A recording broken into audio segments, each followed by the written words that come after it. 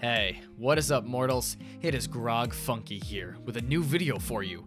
Welcome to part 2 of What If Deku Was a Dragon Slayer.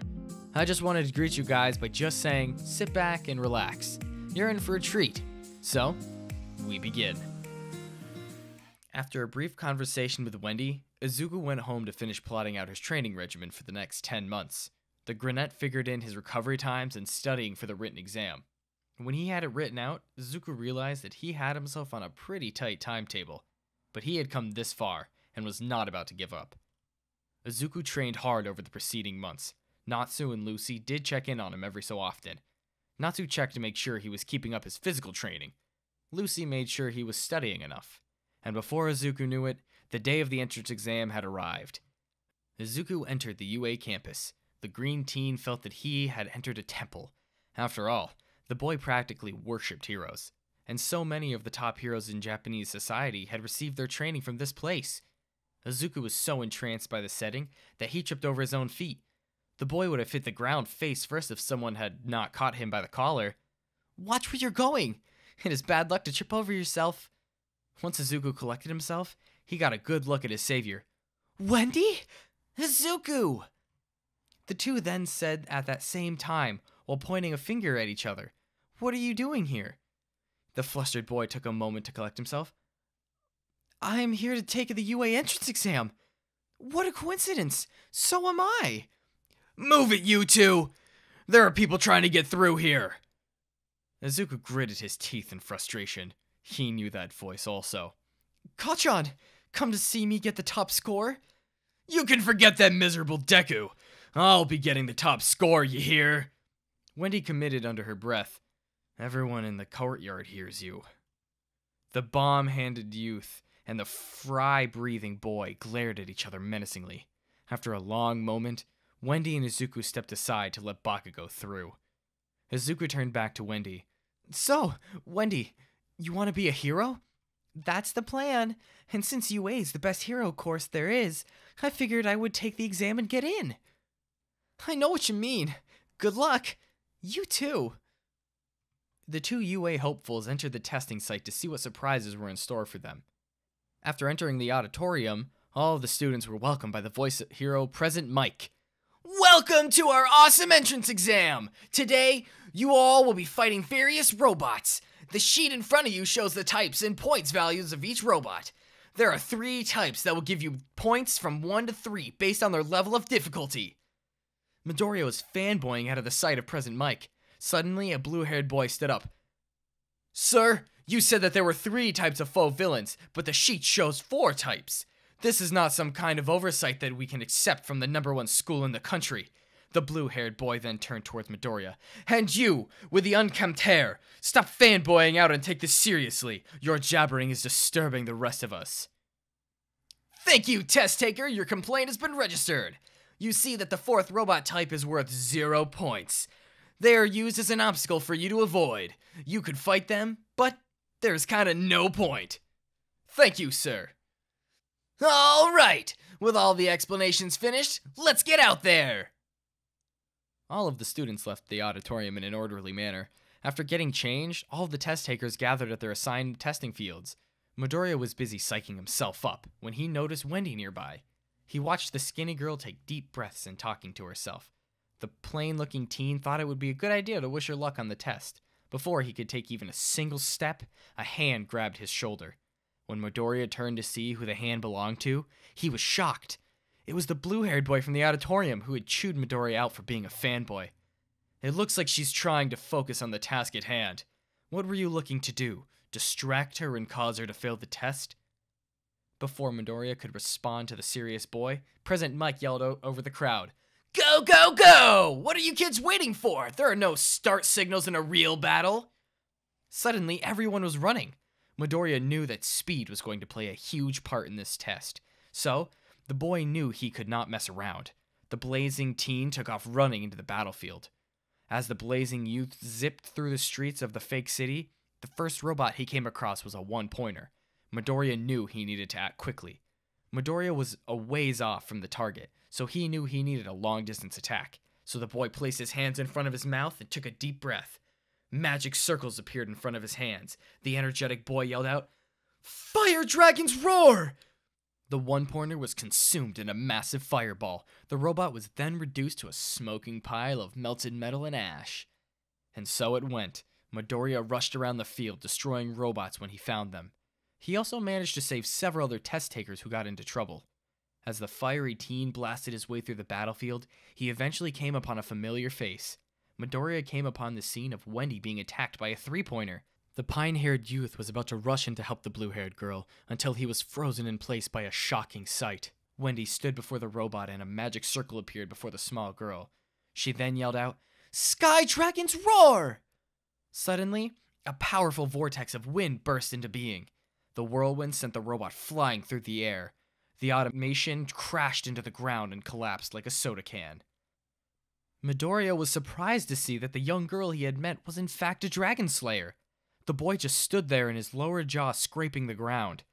Natsu had told Midoriya that there were other individuals with dragon slayer powers, but the green teen did not expect to think that he would meet one so soon. He also never thought that the dragon slayer would be so cute. Before the confused teen could collect himself, Wendy noticed him and ran over. "Well, hello there, Midoriya. I guess the fact that I'm a dragon slayer is in the open." "I can see that. So, you can control and use wind?" "Right. You are a fire dragon slayer, so you control fire? I am a sky dragon slayer, so I use wind." "Okay. You don't by chance know my masters Natsu Dragneel and Lucy Heartfilia?" "As a matter of fact, I do. They found me before you. Lucy helped me get control of my powers. When I told Lucy that I planned to go out for UA, she asked me to look out for you."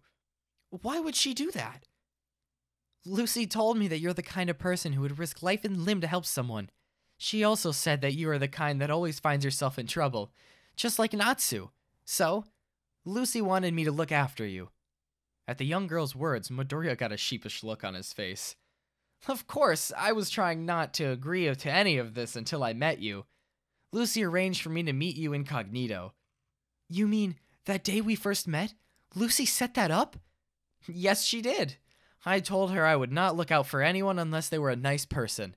"So, was I nice?" The girl blushed mildly and then responded, "Well, I am here, aren't I?" "Huh, I guess you are." The confused but happy boy smiled at the blue-haired girl. "Listen, how about we stick together for the rest of this test? No telling what the UA staff has in store for us." "I like the way you think of Midoriya." The two dragon slayers ran off to find more robots. In the control room, surrounded by monitors, All Might, in his weak form, sat watching the test with Principal Nezu to his right, and Lucy Heartfilia to his left. "Are these two young people you told us about, Miss Heartfilia?"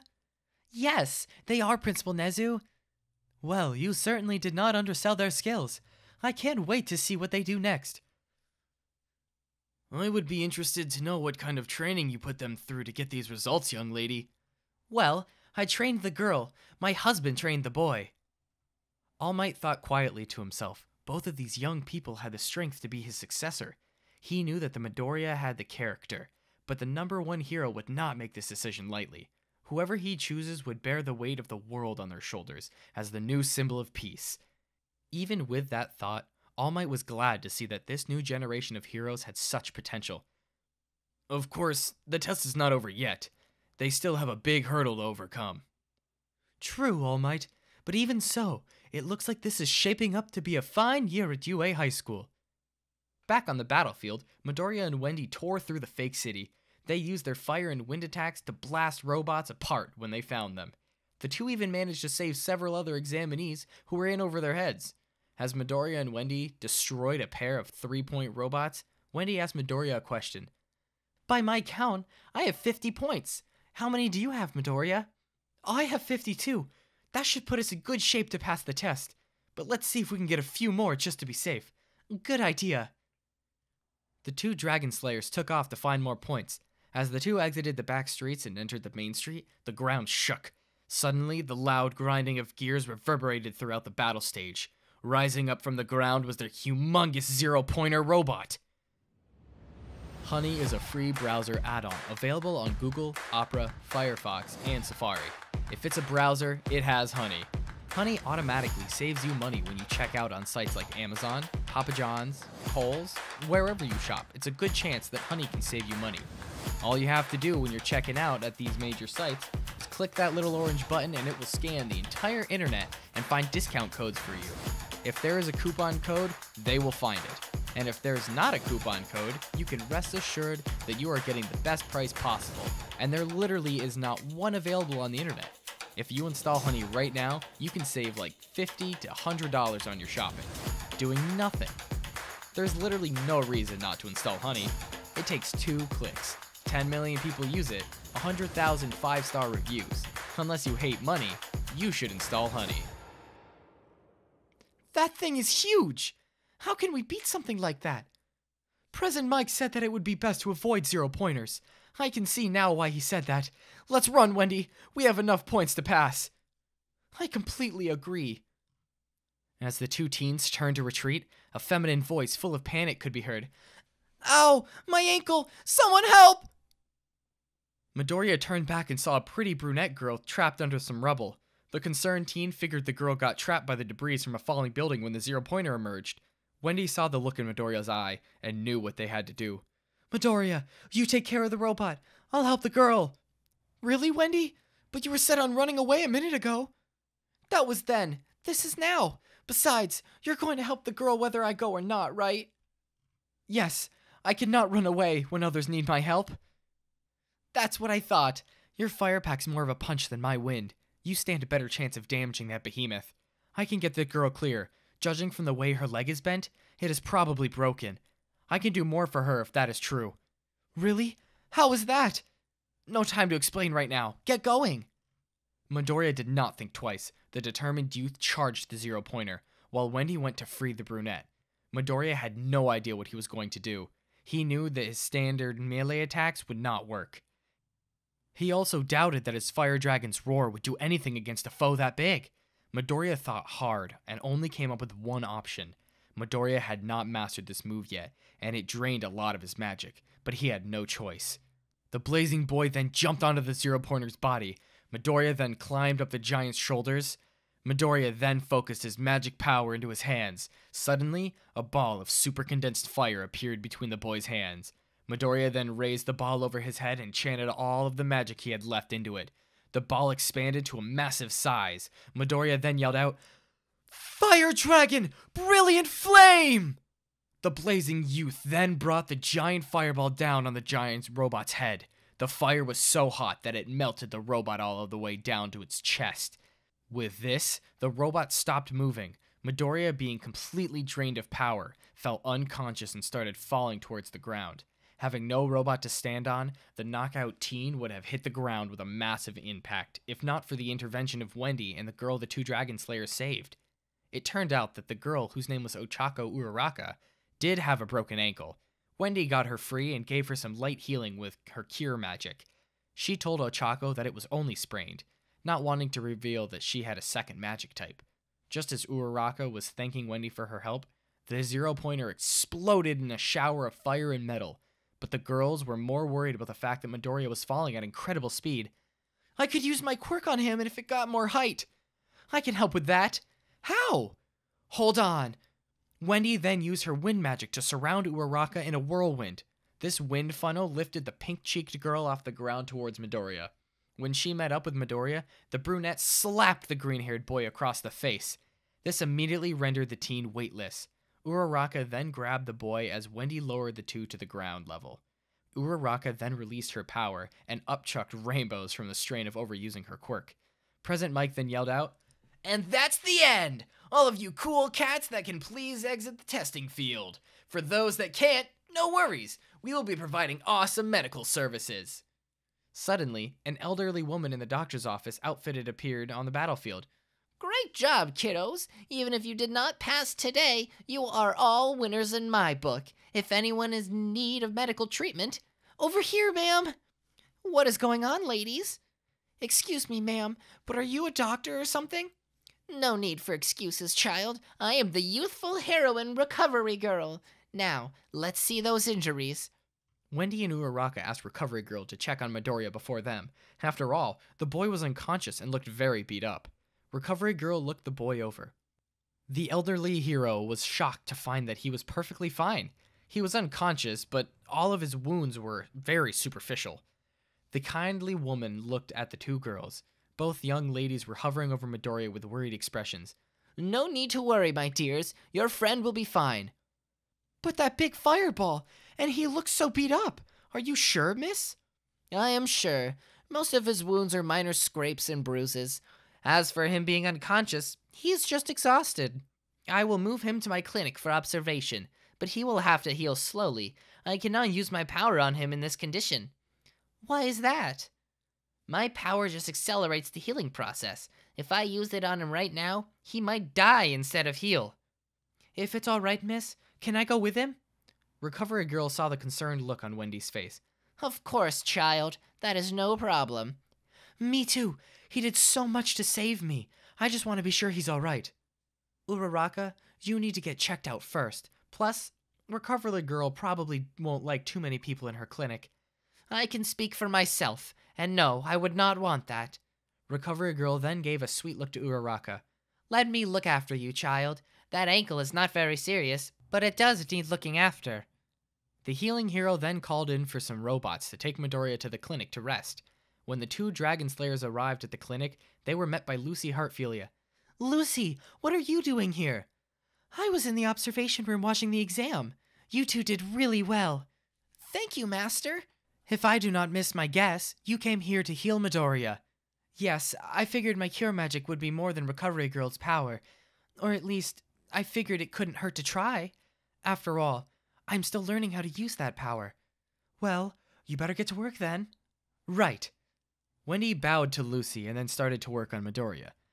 As her bluish-green magic followed over the green-haired boy, his bruises healed. It turned out that Recovery Girl was right.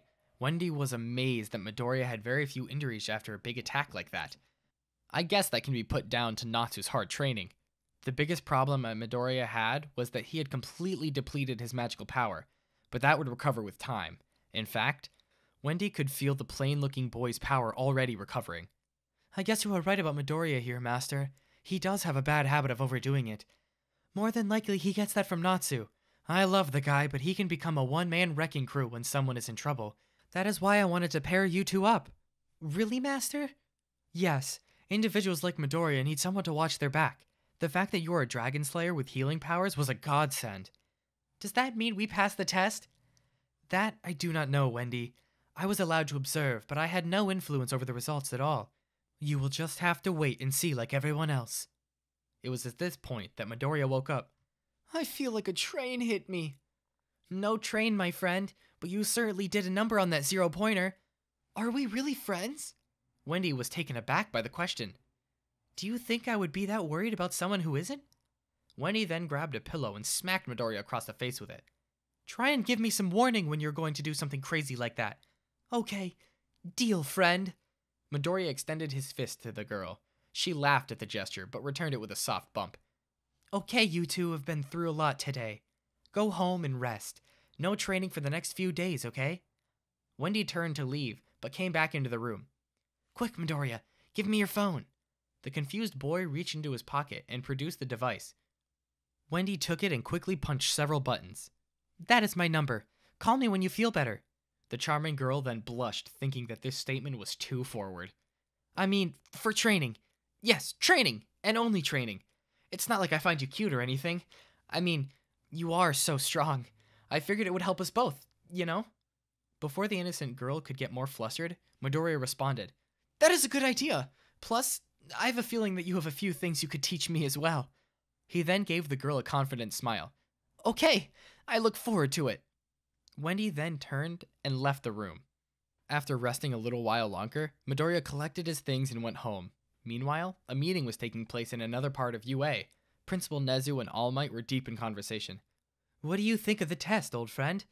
Did anyone catch your attention? There were a few, but I still have not made my decision. One for all is a huge responsibility. Choosing the next holder cannot be taken lightly. I will continue to observe this progress and see who is deserving. A fair decision. Just keep in mind that this is a decision that you can no longer put off. You have been a great champion of the people, All Might. but your injury can no longer be ignored. I know that, Principal, and I thank you for this new job, and giving me the opportunity to find a worthy successor. I know they roam the halls of UA. Of course. You are not the only one concerned about society. The two educators were interrupted by a knock at the door. Are you expecting someone, Principal? Why, yes, I am. In addition to hiring you, I have also taken the liberty of hiring another instructor. Is that really necessary, sir? Necessary or not, the paperwork is complete, and she will be starting at the same time you are. Isn't that exciting? The mouse man then turned to the door. You can come in. The door opened to reveal a tall woman with crimson hair, wearing armor and a blue skirt. It is not nice to keep people waiting. After all, you asked me here. All Might quietly freaked out at the sight of the stern-looking woman. You are right. I am sorry. The principal turned back to All Might. All Might, have you met the equipped hero Titania? It is only proper that you introduce me by my hero name. But since we are going to be working together, you both may call me by my real name, Urza Scarlet. Thank you all for sticking around, and I hope that you enjoyed. Before you leave, we would just like to let you know that We the Celestials has many other channels for your entertainment and viewing purposes. All the information you'll need is right below here in the description. So feel free to check out all other incredible projects our team creates. Secondly, on behalf of We the Celestials, I'd like to thank everyone involved in the production of today's awesome content. Their details will be in the description below. That's all for today's video, so goodbye and have a divine day!